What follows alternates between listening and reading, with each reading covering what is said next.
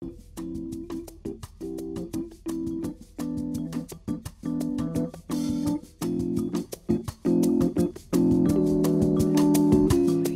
and welcome to Watches and Cocktails, the show where we make a cocktail and talk about a watch you should know and a watch you don't know. Most importantly, before we start the show, we make a proper drink. Why? Because I like to get tossed and talk about watches. Actually, I get my cameraman loaded because I can't keep my shit together enough to drink on camera, so enjoy, Steve. On this show, we'll make cocktails every man should know by heart. We won't be making complex cocktails, just ones you can easily remember. We also do giveaways of one of the watches from every episode that reaches 20,000 views, so share, share, share. I'm not a watch expert. I'm a 15-year enthusiast. I've been collecting everything from vintage to luxury to boutique and micro brands. Hey, feel free to flame me in the Facebook group or troll me if you don't like my opinions, that's fine. But let's flame each other, memes, and talk mad shit, just no violent threats, please. We start every episode with a cocktail. We're making a classic. I call this my Manhattan because I'm not using bitters in it because I don't really like it. Start with cocktail shaker filled with ice, 2 ounces of whiskey, or in my case I like to do a little bit more, 1 ounce of vermouth. Don't go heavy on the vermouth. I don't add bitters because, I don't know, I just kind of like this the way it is. Shake it up.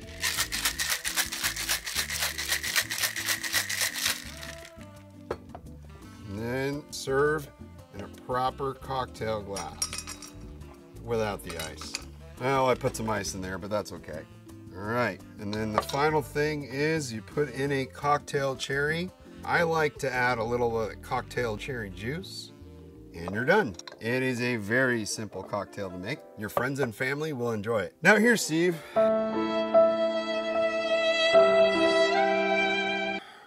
Enjoy your cocktail. Thank you.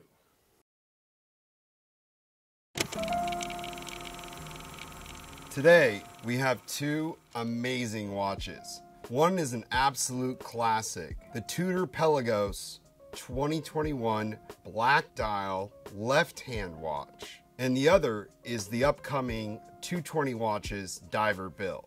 Since 2009 and Tudor broke out from underneath the Rolex brand, they've really cemented their own identity. Still with the same founding ideals of having access to Rolex quality without the Rolex price, Tudor has come into their own by making some of the best watches for your money. And they hold value, and even some go up. Tudor Pelagos is a nicely sized watch for my 7.5-inch wrist. Comes in Type 2 titanium, has impressive dive specs, and amazing lume. The dial, while plain, is very striking to look at.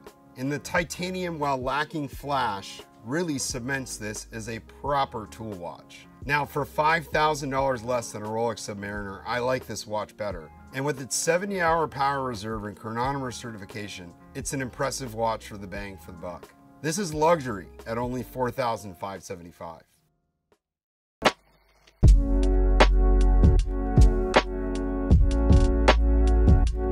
Now, the Diver Bill from 220 watch is a classic bronze dive watch with a beautiful bronze patina dial. This is a beautiful example of watchmaking at its finest, and the style and character comes from classic dive watches from the early 70s. A small 40 millimeters, this dive watch brings us back to the era of smaller watches on men's wrists, pulling inspiration from the early Rolex Submariner and the world's first watch with a pre-patina bronze dial. This watch is not only beautiful, but rugged and an amazing timepiece. Again, inspired by a diver who built or rebuilt the Winchester Cathedral, William Bill Walker, 220 builds watches around heroes of history. Let's jump into an interview we did with Jared about his watch and his brand.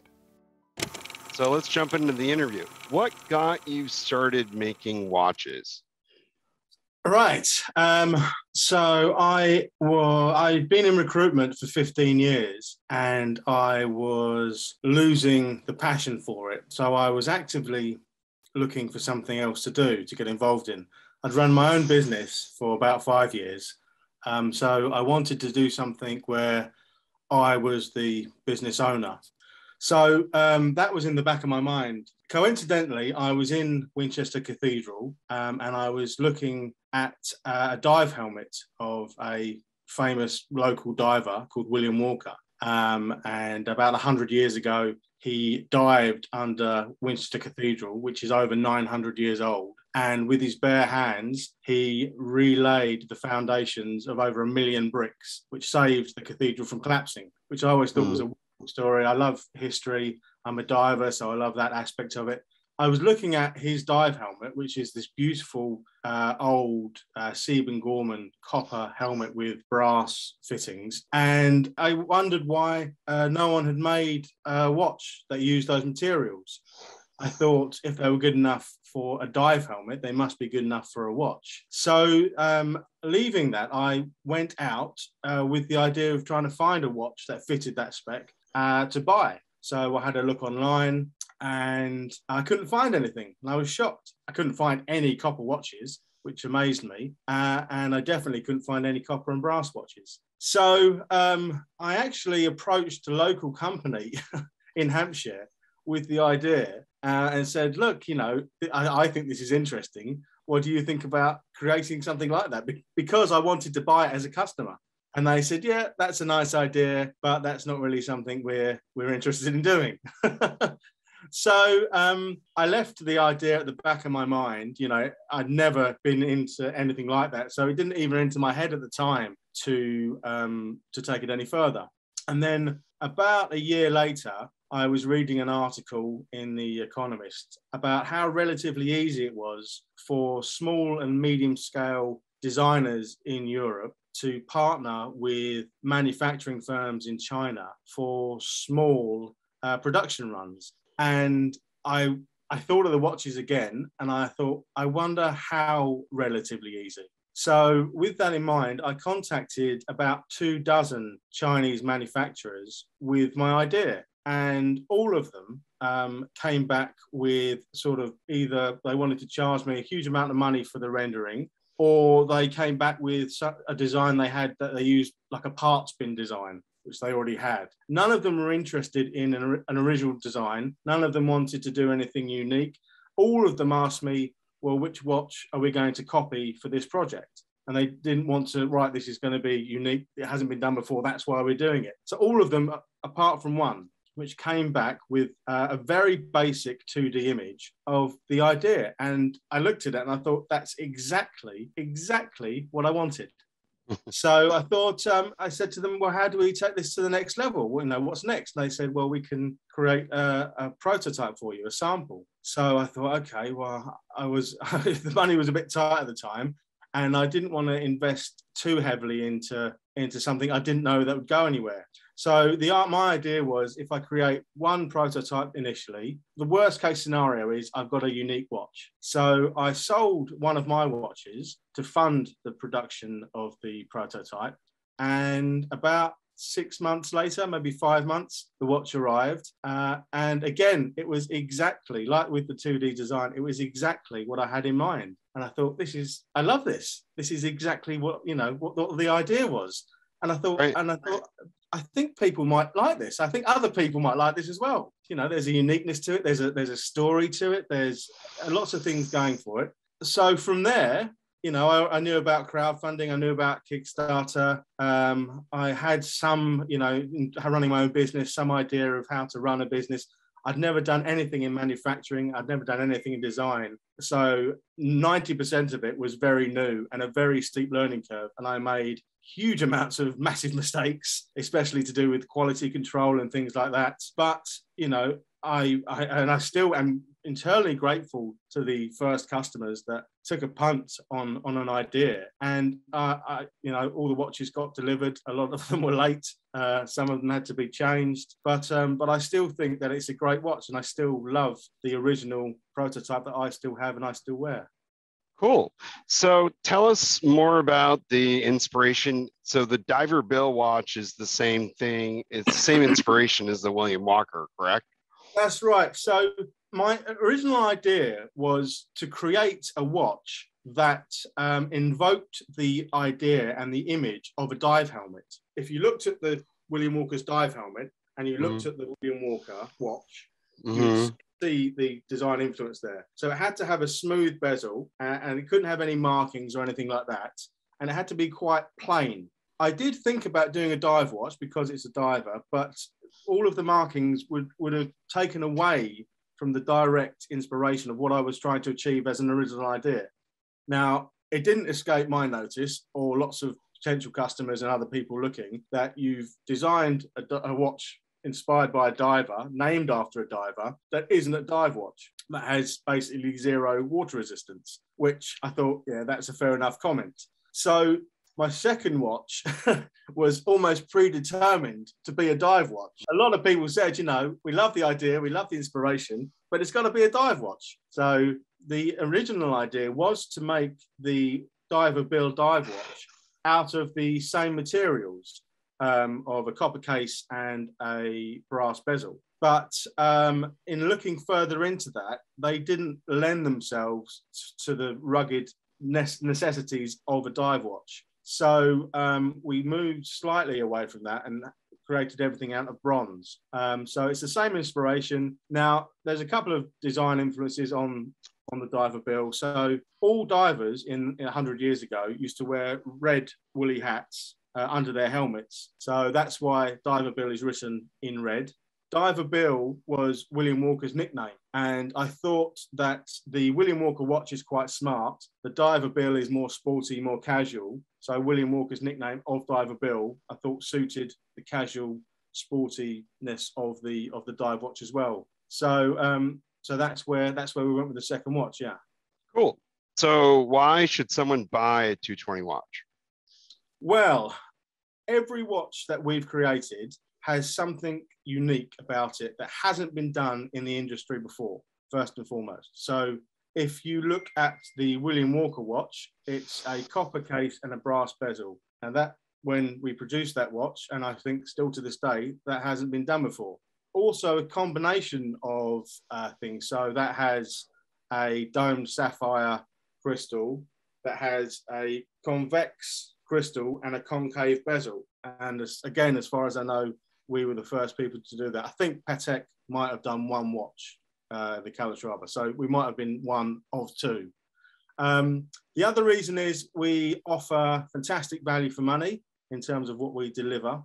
There's always a unique story and a very specific historic design influence to our watches. You know, we always are looking to honor the past, honor heroes, tell a story, and invoke sort of memories of those people and what they did in the past. And we want that to come through a lot in our timepieces. All of our watches, none of them are generic. You know, they're all very unique. I know a lot of companies say that, but ours really are. So you get a combination of things. So what are your other passions? My passions. I love scuba diving. I used to work as a dive master. I love sailing. I recently took it up, recently about 3 years ago. And I get the similar feeling as I do from diving. There's a freedom, which I absolutely adore in that.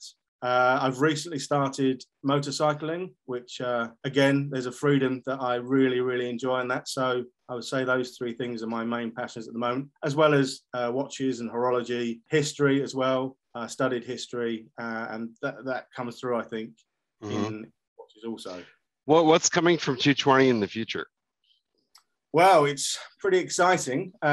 We've got a explorer-inspired watch named after a very famous explorer that may have been the first man to summit Everest 25 years before he's officially known. And that's an interesting story that I look forward to telling. And that's a beautiful watch. There's a motor racing inspired watch coming named after Sir Stirling Moss, which is a 50s design inspired chronograph, which is beautiful. And I have just finished today, actually, a sailing inspired watch, which is, I think, going to be absolutely fantastic. Well, great.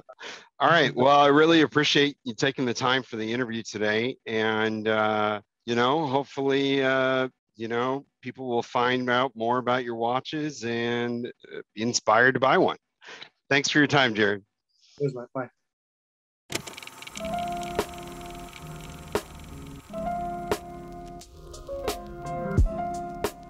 Technical specs. On the Tudor Pelagos, impressive specs for a dive watch being that it's Type 2 titanium and comes with a free rubber strap and costs less than Omega, but has better specs. The movement in the 300M Omega is better in some ways, but I'm less concerned about getting my watch magnetized than I am about the power reserve. I love the idea of having a 70-hour power reserve. The bezel is titanium. Titanium lume bezel in single direction and very solid, with no play in the bezel at all. The lume is deep and strong and matches the intensity of the dial. I would imagine it's about 20 layers of X1 Super Low Noah. Swapping straps. Swapping out straps does require spring wire pliers, and I wouldn't use the single-sided tool to remove the bracelet, as you might scratch the case. Maybe best to have a jeweler do it for you. Measurements: 42mm diameter, 40mm case, 50mm lug-to-lug, 42mm bezel, so it's extremely wearable, 22mm wide lugs, and 14.3mm thick, so it's not too tall. Not as thin as this Breitling Super Ocean, but has the same dive specs, but still very comfortable. The material, again, Class 2 titanium bezel and bracelet.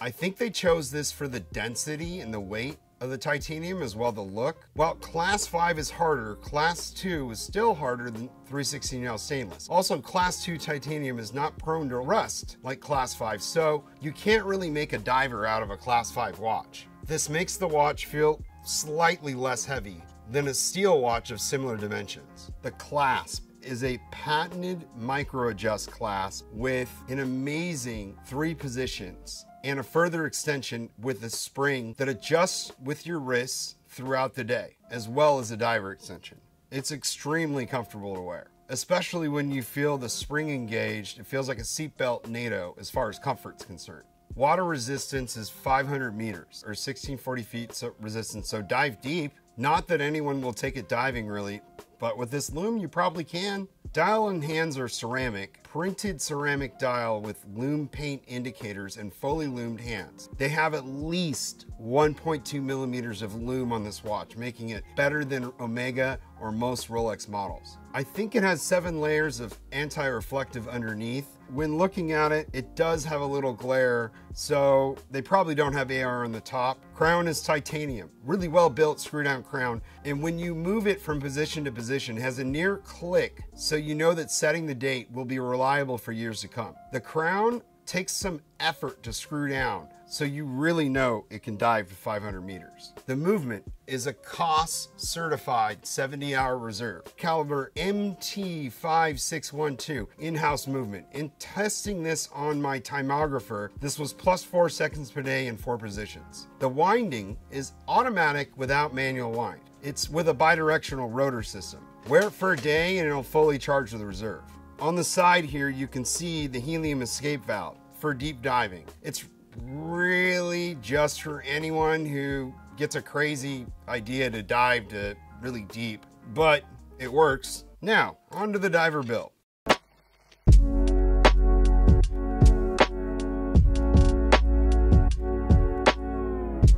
The Swiss-made watch, while small for a diver, has big performance. Diver bill has performance specs regulated to 5 positions with +2, -2 per day. The dimensions: 40 millimeters in diameter, 46 millimeters lug to lug, and 20 millimeter lug width, and 14 millimeter height, so it's relatively thin for a dive watch. And that's 2 millimeters of which is crystal. The movement: it's a cost performance, highly customized Swiss STP movement with a swan net regulator, hand regulated +2 seconds per day, cost performance but not certified, +2, -2 in 2 positions when tested on the timographer. The material is bronze case, and as you can see, quite a bit of patina over time.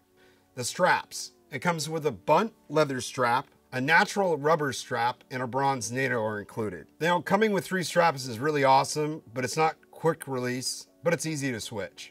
Water resistance is 300 meters or 1,000 feet. Now, built to the same standards that many other professional luxury dive watches, you can dive deep, and Jared, the owner, takes this watch diving all the time. The winding is automatic or hand wind, 20 winds to get 44 hours of reserve.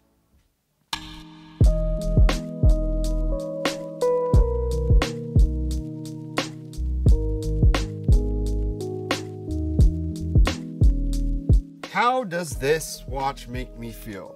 On the Pelagos, it makes me feel a bit cautious as it's titanium, and it makes me feel like I show others I believe in quality over flash. With its perfect dimensions for me, it doesn't feel like I'm wearing a huge diver, just a diver that fits and fits very well. I can wear this watch with everything. It feels like I own a proper tool watch. It also makes me question my preference for my Omega 300M. It's also fun having a left-hand watch and wearing it on my right hand, while a bit confusing at first, is a novelty. First, I didn't like the complexity of the dial, but now I feel like it fits the vibe. It makes it more feel like an everyday man. The diver bill makes me feel old-fashioned, rustic, and I found myself carefully selecting heritage wear outfits that match the vibe. I found myself staring at this watch all the time due to the beautiful dial, and it makes me feel like I appreciate beauty. The contrast of the indicator's dial of gold to the bronze makes me feel unique. I found myself having fun pairing straps with what I might wear. Overall, I felt unique and different, but as if I appreciated real beauty. You know, it's weird. I feel proud of having this watch because it's so amazingly beautiful and a great value.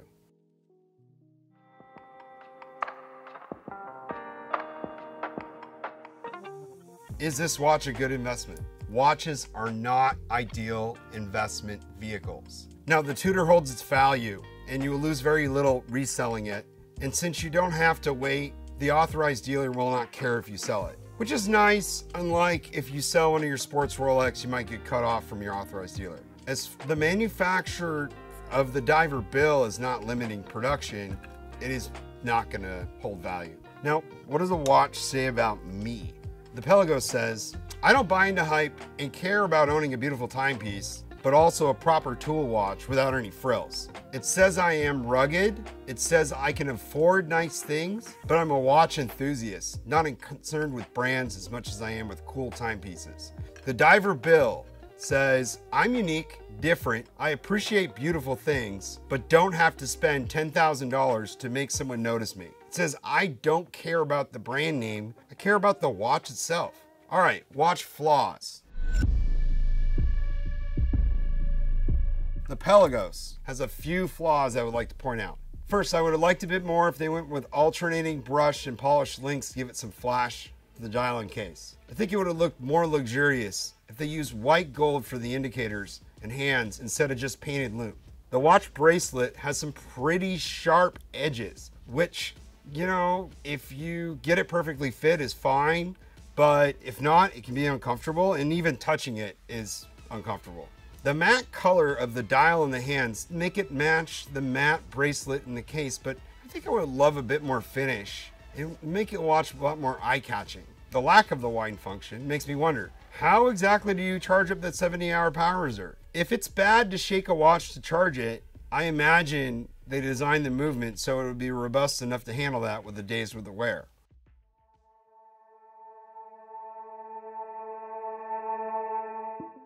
The biggest glaring flaw of the diver bill is its main attraction, bronze. It stains your skin green when wearing the rubber strap or NATO. You get a little green spot. It's kind of icky. Also, while the movement performance is very good, I would be happier with an ETA. Also, I feel like for the price, they should go for solid gold indicators and hands instead of gold plated or gold colored. It would just look so much more luxurious. Also, I feel like it is lacking a bit on the loom. Would I buy this? On the Pelagos, I think this is a great addition to my collection. Diver bill, I prepaid for both the black dial and the bronze. Now finally, on to the giveaway. Every video review we shoot will have a great giveaway. If this video reaches 20,000 views in a month, we're giving away this amazing watch from 220 worth $1,750. To enter, subscribe, join our Facebook group, share the video that's posted in the group to your page, and then tag 2 friends who like watches. And then in the same thread, comment with a picture of your favorite watch and a guess number on how many views it will receive. In 1 month, the first person with the closest number wins. Winner will be contacted. Watch video must reach 20,000 views for the giveaway to happen, so share, share, share. Remember to comment the number of views you think will be in a month's time and over 20,000. Thank you so much for David, our producer, Casper, our editor, David, our executive producer, and Steve for making the show happen. This show is sponsored by 220 Watch, but they have no editorial say in the content, and we only review watches that we generally like. Now, on the 220 Watch Diver bill, our discount code to save $200 is Wrist Candy and order below. So what are your thoughts on both watches? What are your thoughts on the review? Should I get drunk on camera or stay sober? Let's talk about it in our Facebook group. Please like our video, subscribe for great watch content every week. We do review videos every 2 weeks with other topics the alternating week. Follow us for lots of watch shots with an iPhone 8. I know, get a new phone. Cheers until next time.